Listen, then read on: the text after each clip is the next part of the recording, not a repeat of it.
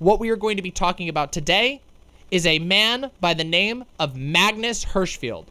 On July 6th of 1919, Magnus Hirschfield would open the Institute of Sexual Research.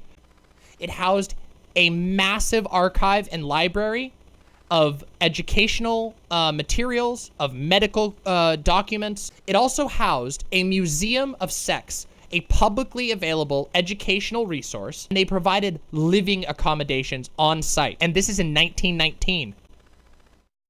On May 6th, 1933, the paramilitary arm of the Nazi Party showed up. They removed all of the volumes of the library, and they burned it. You've seen this in your history books, but I bet you didn't know what they were burning, did you? Trans and gay healthcare books.